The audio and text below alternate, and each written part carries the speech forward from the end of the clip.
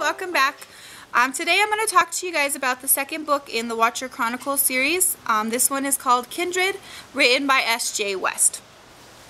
So as we all know, in the last book, Broken, it ends with us finding out that Jess is actually a vessel for one of the archangels. Her archangel is Michael. And I guess in order for her to be able to communicate with this archangel, she has to find the crown and the talisman that goes along with the crown. So, and they didn't know this before, but once she had the crown and she got Jophiel's sword, she actually fell asleep and she slept for like 2 days because she was kind of, I guess, creating the connection to Michael. That way he could help her, because I guess part of his soul is merged with her soul. And God did this in order for them to defeat Lucifer in the final battle and actually seal the terror that he created in the last battle with Lily. So as we all know, that her mom and dad, and she believes, were taken through the terror. However, it turns out that they were not taken from the terror, and they chose to leave her at that time.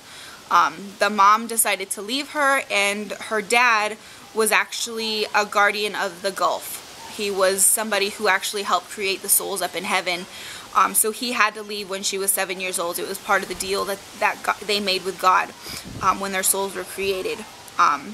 So as far as this book goes, it's just basically kind of evolving the story. Mason and her relationship grows a lot stronger.